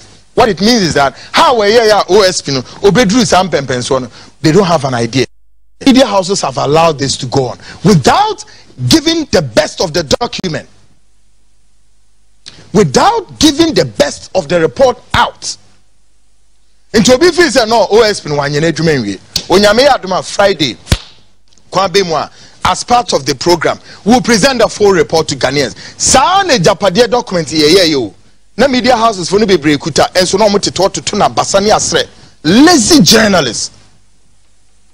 Give the Ghanaian the best to read for to and baby. Ne hu baby OSP ni free ba so that we can appreciate Kweku anan ayakwa akotie ne nsem abana che election ni de yenko ane ni abidio wo man Ghana ni baby e kon ye ina ne ni nje hunti wo ba wa agen say ena mo de na mo wini kra na wo opponent ni wini kra man fa ma na mo ba wi election ni mu ni ade de obi enu ho no ma sa ade no wo ba be fu asho wo kromant we de obi be sie kokobo kase pan no de ma Bryan wo kasa na wa chance e kasa ne dike aka ache ojai sansem na wo keka no u she Ghana fo bebe na ebufu ATP na won sana medical ni say no say nani to dem ka say wo hu bon na wo say titagu we nyai de wo ye na Ghana fo na wo sha woroba pan because uchu ni betre koye pekura ma sabe hand over and na wo ma wini nku ade asa untumi ka say wo hand over untumi ka say na dodan kokufu odun so nya ade a wo sanso de ye entu wo po I feel say there's some winning quadia and na okay. Yeah, but Alan Winnie, Trabusum Winnie, Mahama Winnie, you could be as a can to Kwana Kamodeba, my never say a moon passum, no, 18 no some Munya, Sakasan, Munya. Even cry a man penny no, not Nazan was as I'm not can now. How much more? A patch of Muslim Casmo Casabi, Moya, Monya, more steady woman about 20 fast from Union Cotonou, Bianco for Bindi. I didn't cram with that.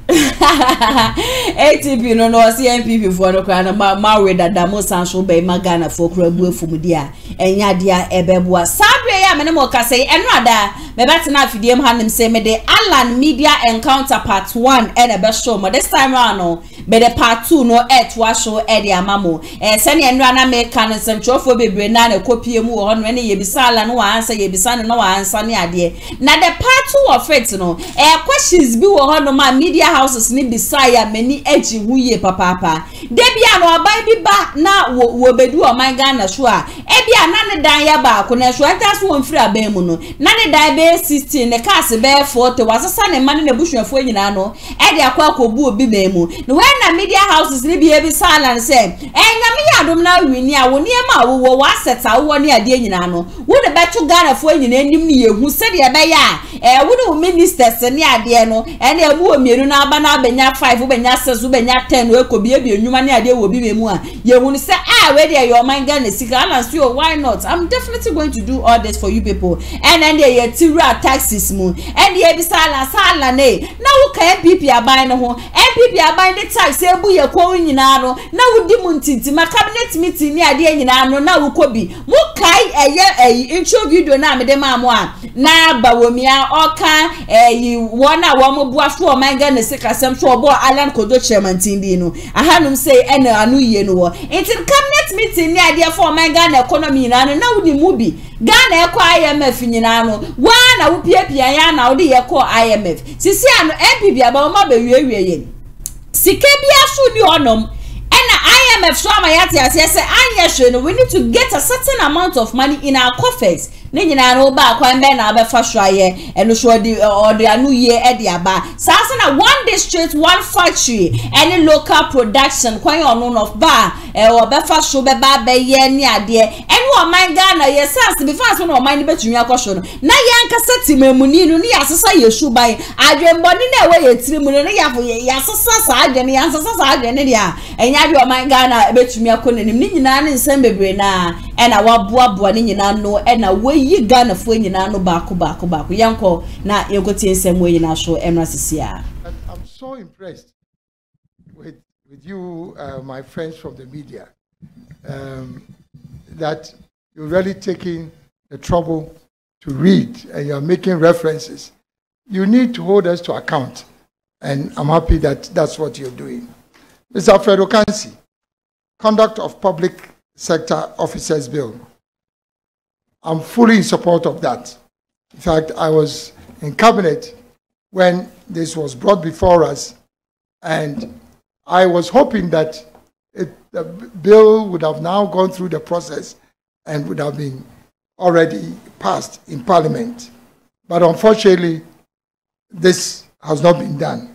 And I want to assure you and the people of this country that that clearly is one of the most important items of reform, in my view, that I'd like to pursue.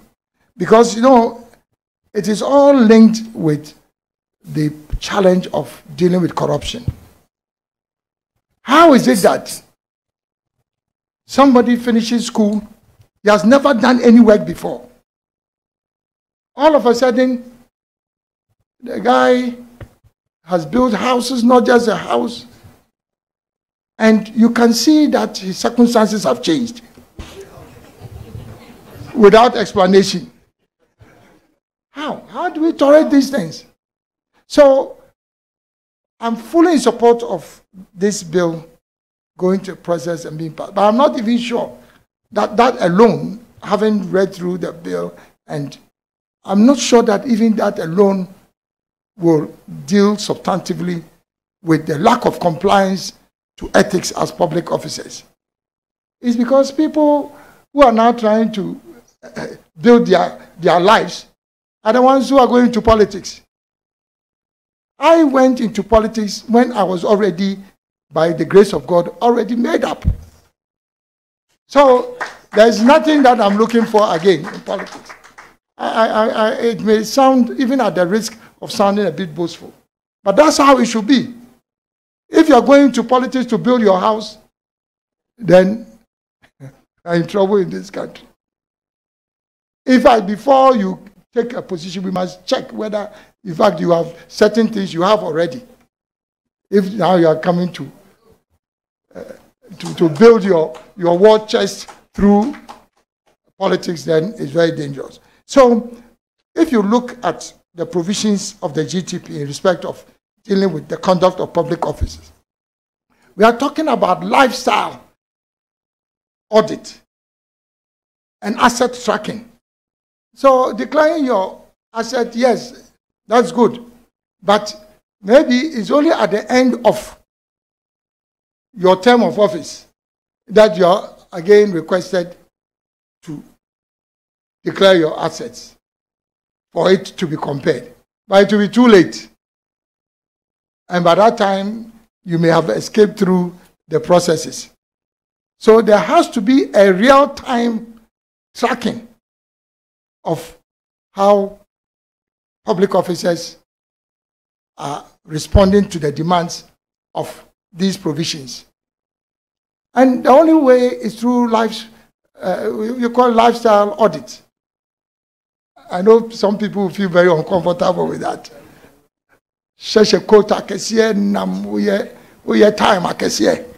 How are you financing that? How much do you earn as a minister to be blowing, money like that? I see Oketeche is hiding because they say if you are not a minister, now I say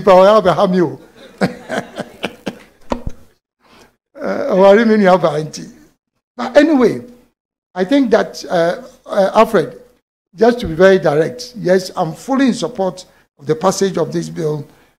I'm fully in support of declaring assets, and I'll do so willingly. And I'm fully in support on proceeding with some of the other recommendations that I've made in the GTP. Number 2, Unia FM Morning Show. The first is with the appointment or my position as chairman of a cabinet subcommittee on economy. I hear this has become a matter of interrogation. And it just shows the level of negativity in our country. If the chair of the economic management team, who is currently the vice president, has not been able to arrest the dollar, or has not been able to substantively deal with the economy. And now we are in economic crisis and people are talking about it. How is it that his supporters are now saying that, oh, but Alan was also chairman of a subcommittee of cabinet? A subcommittee of cabinet. Do you understand what a subcommittee of cabinet is? Because a committee of cabinet or subcommittee of cabinet is a subcommittee. You process documents and forward it to cabinet for discussion and approval. If that were the case, then you should blame the president, not cabinet committee chairs. Because everything is processed and made sure that it fulfills the requirements of cabinet memoranda and submitted to cabinet. We don't take decisions at subcommittees of cabinet. I mean, if you've been associated with corporate governance, you know it's a simple matter. A subcommittee of a board cannot take decisions on behalf of the board. Does it happen that way? You can only make recommendations and process it for the consideration of cabinet. No. So my worry is the use of executive time and air time to try and absolve people from, obvious,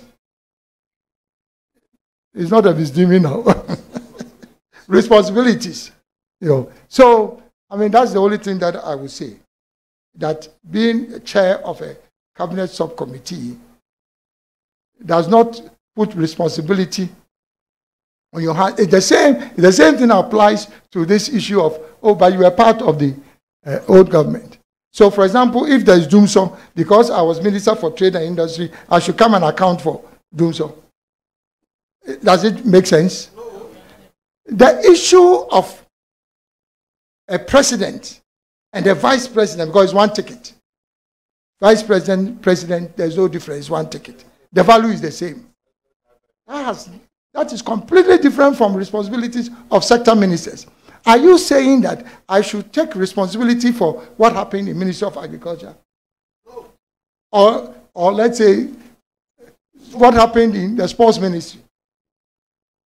The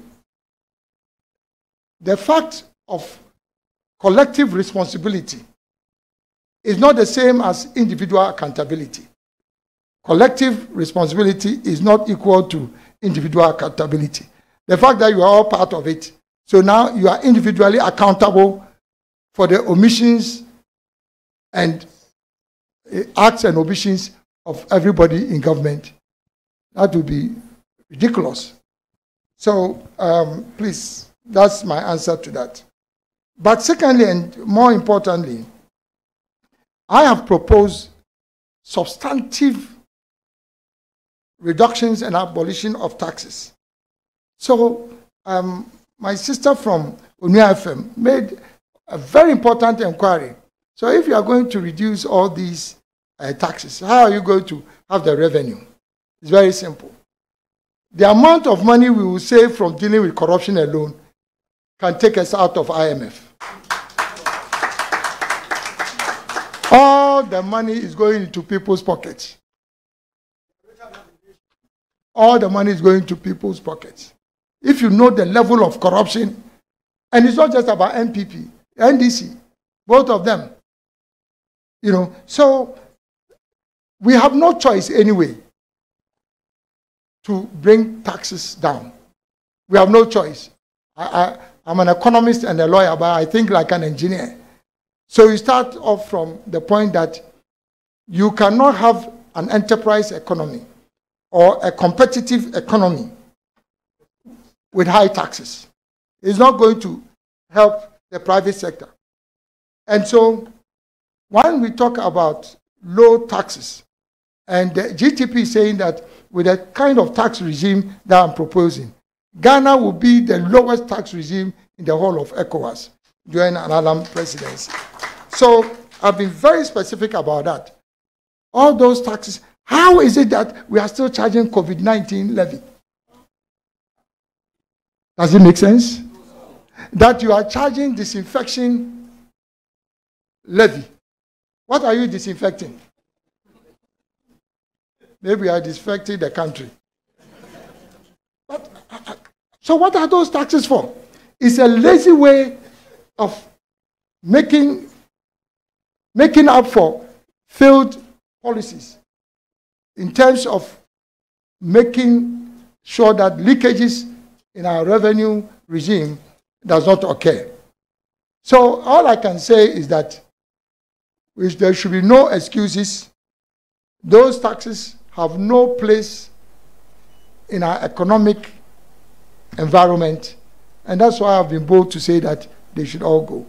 And at any rate, if we have the chance of discussing the industrial revolution and transformation and the new agricultural revolution that I'm proposing, the GDP, you know where the revenue is going to come from. Because when you are dealing with an enterprise economy, the whole economy is driven by the private sector. So you are expanding the power and the reach of the private sector. And that is where you make money. And if you read the section on taxes, I'm saying that we have to re-engineer our tax structure. Right now, Ghana makes more tax revenue from indirect taxes than direct taxes. Indirect taxes, by definition, are taxes imposed, let's say, duties from the ports. So we have piled up so much duties and taxes on port operations because we feel that it is easy for us to collect money. Once you import, you have to pay. But it is the entry point. It is making our private sector uncompetitive. So we'll strip all those duties and taxes from the ports and let our private sector become competitive. If they become competitive and they make money, then they would like to contribute and pay taxes. And that's where you expand the tax base. So there's so many ideas about how we can expand our revenue base and not rely on the kind of taxes that we are currently relying on. So that's why I've been very bold to propose it. And at any rate, if you look at the GDP, in terms of budget deficit, in terms of our debt to GDP ratio, it's all very clear that this is going to be the most efficiently run economy if Alan becomes president. Then the next one is about, that's TV3 morning show, Commander. And I'm happy you brought this up because I've had the occasion to talk about this on various occasions. I'm surprised that the NDC has up to now not been held accountable and not been held to account for the fact that you go and borrow $32 million to build a factory.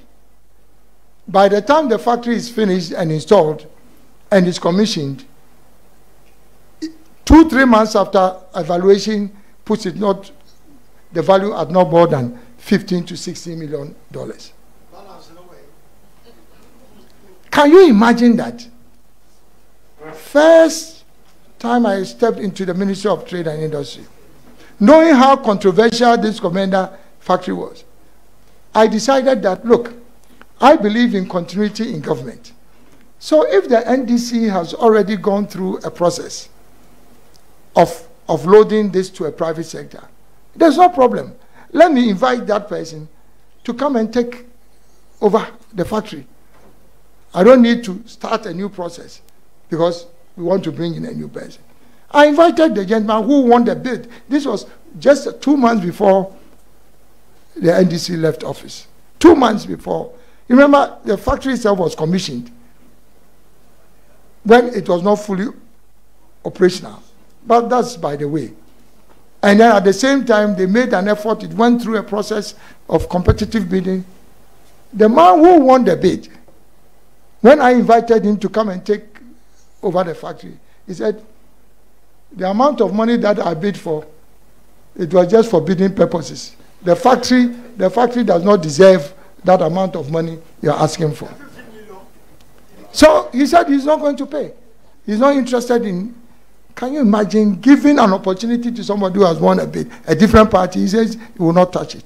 That is why we initiated another round of looking for investors. And everything went through Parliament, through Cabinet, every single thing. We went through Cabinet. All the people who bid for that, none of them put it more than $15 million. This for $35 million. In fact, a new one. Now, there was a Ghanaian who bid about 20 million for it. I called the person, come and take it. The man was running away. People were bidding $10 million for this. So I again called the transaction advisor. I said, what is happening? It beats my imagination. This is just 6 months after we have taken over power. What is this discrepancy? We borrowed 32 million. Now everybody is saying that it's not worth 32 million. So I said, you organize the first transaction valuation. So please do a check again. I know I cannot blame you because you are not valuers, but at least you commission people to value as part of the transaction exercise. So call another valuer. I won't take the business away from you because you're a reputable international organization. I know you do your job. So there's no problem. Let's not fight about it. Because NDC is making noise. After defrauding the country, they are still making noise about this. So I said, okay, let's call another valuer and let them value it. Then they said it will not cost more than $16 million. Then I realized that we are in trouble. And so, under normal circumstances, I ought to have abandoned the factory. Because it is almost like putting a certain white elephant along your path. Of course, at that time, I was in the party, so an elephant, I say, oh, this is, we don't, at that time, we say, we don't deal with white elephants, so let's see whether we can do something for the community. So I again sent a proposal to a cabinet for them to reevaluate this, because we cannot leave it to rot. So then they agreed that we should, and I'm happy that the lady has actually done her homework. So I took it to cabinet. And all the people who bid for it, there was only one person who later on said that, look, he is going to take it up for a certain period. I think maybe 15 years or something like that. And he was going to pay a certain amount, 3 million, as you said. I took it to cabinet. Cabinet approved it. We're all very happy. As the lady said, we knew that if you consolidate the 3 million per annum, then you would still get your money back. Lo and behold, we got our lawyers. Then the man started running away. Now changing the goalposts. No, you have to guarantee me this. I cannot pay 3 million. And I realized that it was not going to happen. So I went back to cabinet and I said, look, it demonstrates one thing, that there was some fraudulent work on this thing.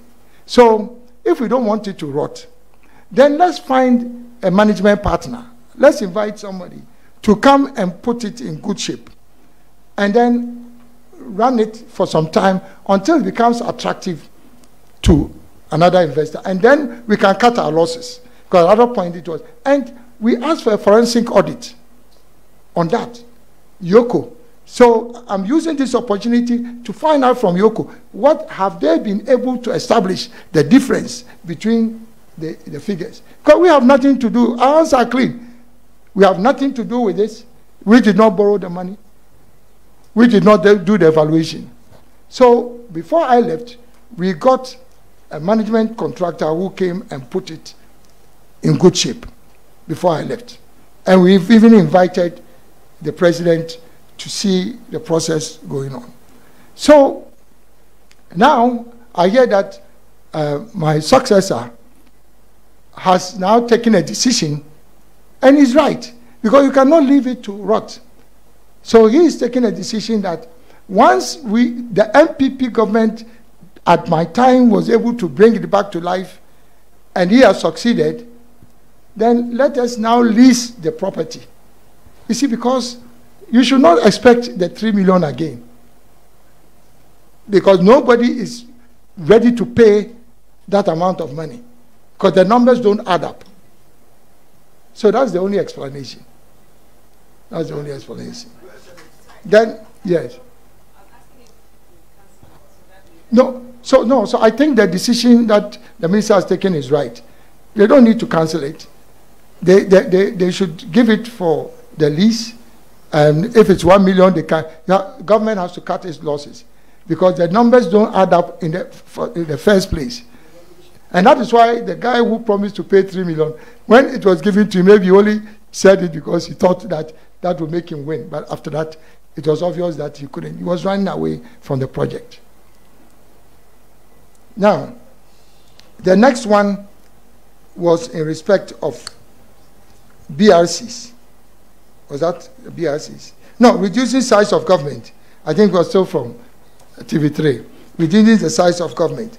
And you wanted to find out why the Ministry of Information is not part of our list of 40 ministries.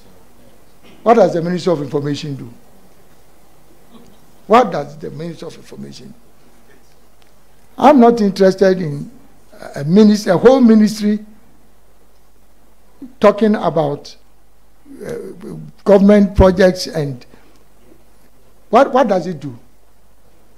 You check all the matured economies. Have you heard any matured economy with a Minister for Information? No. So it's a waste pipe. That ministry does not add anything, you know. I'm sorry, all my friends who are in the Ministry of Information, don't worry. I'll turn all of you into business people.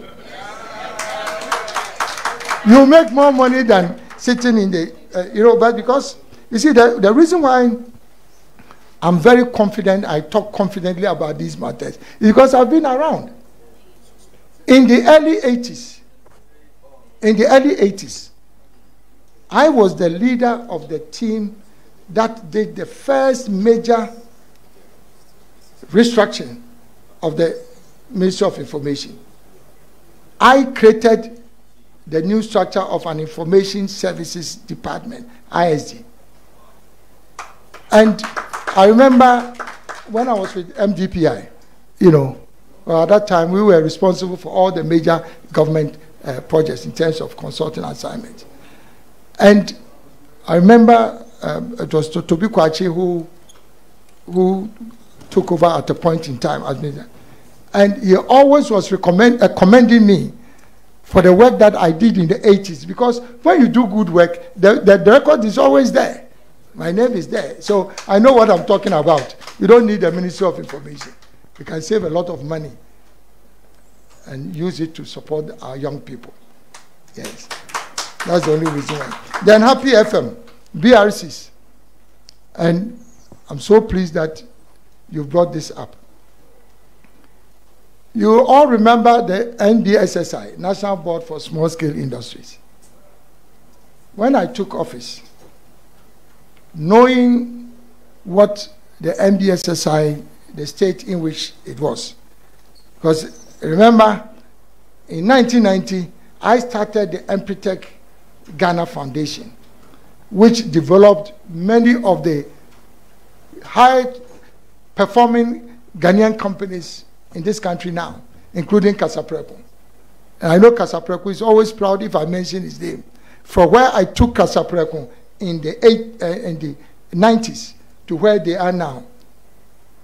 Now, at that time, NDSSI, I was running this as a private sector project, sponsored by the UN. And NBSSI, our counterpart, was a government doing almost the same thing. So NBSSI has never really had the muscle to support companies. They've always been struggling. So as soon as I got the opportunity, I became minister under President Kufuor's term. I said that I will transform NBSSI and I created a new agency, the Ghana Enterprises Agency. And if you see what we've done with the GEA now, all the development partners are rushing to support a GEA, because now there's an institutional renewal exercise that has gone on. And as part of this, I was able to convince the African Development Bank and the International Fund for Agricultural Development, IFAD, that if you are a development partner, yes, you are supporting us. At any rate, the money is not even a grant. In most cases, it's not a grant. So you have to feed into what I want to do as a minister. Normally, they don't like to listen and hear that kind of language. That you are telling them what they should do. They don't like it. Abu Sakara has been in this game for a long time. I've always insisted, anytime I've been minister, I insist that development partners work within our own vision and framework. Initially, they are resistant, but they've always loved it. And so in this particular case, both IFAD and ADB accepted that we will start building what we call business resource centers. Because I started working on this enterprise economy even when I was minister under President Akufo-Addo. And so I said, look, if we need to develop entrepreneurs, you come out of school, you don't have a job. Does it make sense that you should continue without a job? So do something. But how do you start? You have to go somewhere where they can teach you the building blocks for owning your own business. So these are business resource centers, 67 of them. You see these business resource centers, you make me the next president of Ghana. State of the art. And I recruited people who are high performing from people in the private sector to come and manage these business resource centers. Being a minister and a politician, I could easily have said, oh, let's, just put civil servant. I said, no, it doesn't work like that. If you want to train an entrepreneur, it's not a civil servant that you use. Bring people from the private sector and let them come and do it. So I brought them in, and everybody saw the value of it. And all the development partners were so happy. They started replicating what I've done in other countries. And after the first year, I said, this should not be a burden on government. So let us bring private sector participation into these business resource centers so that government does not have any commitment.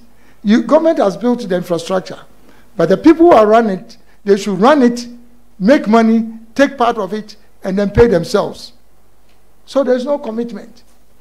And so I created a franchise arrangement. See, these are the business solutions for an enterprise economy. I said, look, yes, this business resource center, if you are a consultant in the private sector, you come, we give you a franchise like KFC and all these things, McDonald's. We give you a franchise. At the end of every year, you pay a franchise fee, and then government actually earns money. Are you getting me? Beautiful model. So we introduced that, and the people we brought in, they were bold enough to say that this is the way to go. And then they all signed franchise agreement with GEA. Now, all of a sudden, what I hear is that government is now truncating the franchise agreement, illegally truncating the franchise agreement, and going to bring civil servants to run this again. Frankly, I can't even believe it. When you are saving government money, from government now finding every month resources to pay people. So I'm no longer in government, but I want to use this opportunity to make an appeal to my brother, the current Minister for Trade and Industry. He shouldn't buy into that politics that is going on. Let them give that opportunity to those who can run it. Of course, put the right people who can run it as a franchise, If somebody cannot run it as a franchise, you bring in another person. That is the way, not to now create an avenue for civil servants now to, can a civil servant train an entrepreneur? No. And why should government pay salaries to put somebody there who himself cannot run a business? It doesn't add up for me.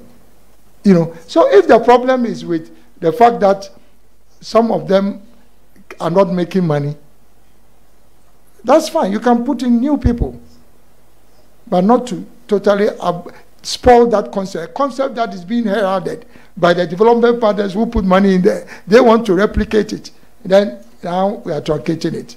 So it's only advice. Now, very quickly, Metro TV, the behavioral cluster. Again, now I really I have self-fulfillment. Today, what has happened with the media, the quality of questions they are putting, I've been listening to some of the other encounters. This is the first time that I've seen real substantive questions being put. So I'm overjoyed. Now I know that I really have a partner in development. But you have to make me president for it to the media, so we can work together. By the way, if you look at the GTP, I've also proposed that we will create the civil society organizations as the fifth estate of the realm. If we have the executive, we have the judiciary, we have legislature, we have media, and we have CSOs, Ghana will rise again. And I agree with you, therefore, this behavioral cluster. You know, the clusters are not arranged in an order of importance. But even though it comes at the end, I agree with you that it's the foundation. Because without a change of the mindset, I think I made allusion to this in my opening remarks, without a change in the mindset, you cannot deal with corruption. You cannot deal with maintenance of roads. You cannot deal with the environment. You cannot deal with galamsey. So many problems that we are having now is because of the wrong mentality. So I agree with you. But all the 5 classes in the GTP, the economy, the governance, which includes the constitutional reforms and corruption, social services, infrastructure, and then environment and natural resource management, and then behavioral, they are interlocking. They reinforce each other. So they are independent but interrelated. So you are preaching to the converted. And I think that you cannot have progress with the other clusters without the behavioral. Last but not the least, on Dunso. In fact, I was amazed that the government was trying to defend itself that there was no Dunso. When it was obvious that we were having challenges. So changing the label does not change the status of our energy sector. But we've made, because of time, I cannot go into it, but we've made very specific proposals. The problem is not with generation. That's not the problem. In fact, at a point in time, and I'm sure it's still the case, that we have actually excess power. I've left government, I have to be sure whether that's still the case. We have excess power. The problem has to do with the public sector control of the energy institutions. Do you know how many agencies there are under the Ministry of Energy?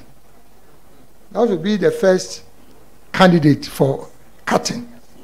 Energy Commission, Petroleum Commission, NPA, GNPC, BOST, ECG. You know. So there's so much confusion because you have all these agencies falling over each other.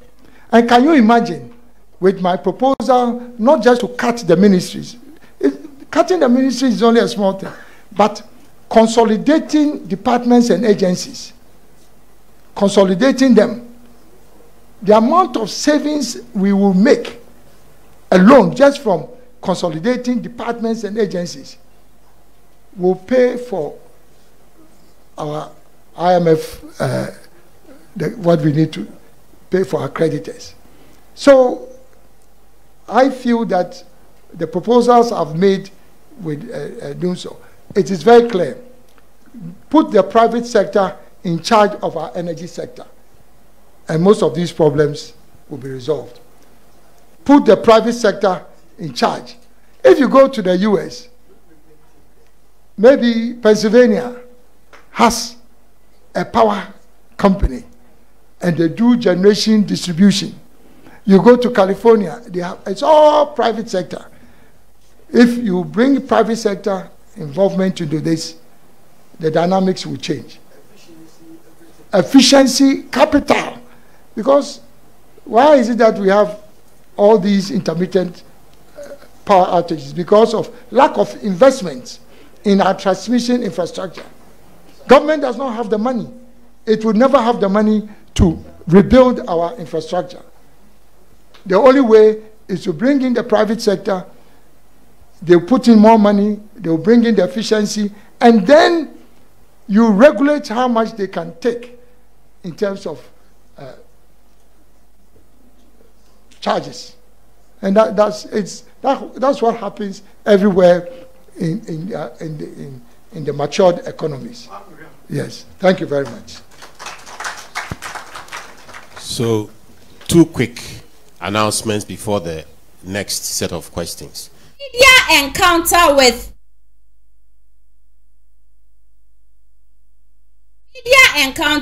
Alan Kojo Chairmanton and Ebusia questions are media no etomano no yakwakotie ne answers ni no aban ATP nana osi asema de biam kasa Alan Kojo Chairmanton yin say ye dey 2 million in sa obetima bo mo my Ghana fan into a pay fra wo hwe questions o mo busa na wato ne bo ase a wo yi ni 1111 tim say obetima boy and question bi obi abusa e bia no anu yi a wode bae no tim say is very good.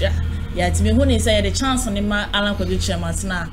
I hope so Ghana a bit more fun into my pay. Okay, so with you, when it comes to Mahama, when it comes to Bawumia, any Alan Kojo Chairmanton, Cheddar no one can win. Why not want to say, or why dream be the Magana so pay the Ghana Shannon sa, over to your Pejagana the Akosho. Okay, to me, dear, I will go for Alan Kojo Chairmanton. Living about Mahama and then Bawumia. Yeah, the reason why I make us is we are tired of MPP and NDC and Omobet Bemon, Yahudo Munion or Batimaye. And if say a channel and Sam, when he said third person never bano, a bit more my Ghana fan into my penny, a shall Kojo Chairmanton so or what industry in one shape, and no near might be a tosinibia, a year or party man, I say, or my Ghana more say, and what shiny the transformation plan or the buy now, and someday will no papa no. Okay, to you, Hannah ATP no one sir. Any abusiamo so meto e dia mamo say candidate ahodra wo mu gina nyina say yento wo mo so aba no wo mu nyina no wan e na wo de hu ni so ni pay ye de Ghana shene nsa say wo mebua wo man Ghana obetimi abua wo man Ghana. I had the opportunity to speak to one pastor na your friend Prophet Joseph Eso na me peka sanam so wo sho say dia wo man Ghana no e ni adia candidate na wo mu gina no why na wo ni say afi we obetumi win 2024 election or some ba ma me ka asem bi nchiro MPP aban no wo ma beye bi NDC aban no so aba beye bi ba NDC aban ne de wo no na nka 2024 ye John Dramani Mahama wono na nka woso oba no obedu o man Ghana so nembom no John Dramani Mahama wo ni message aside say one message nso no enema bi wo ha no ma nyagopo kire ne say wonye na so John Dramani Mahama wo bu banchinnua de egu na suma wontie na se de nyagopo so ka kire John Dramani Mahama no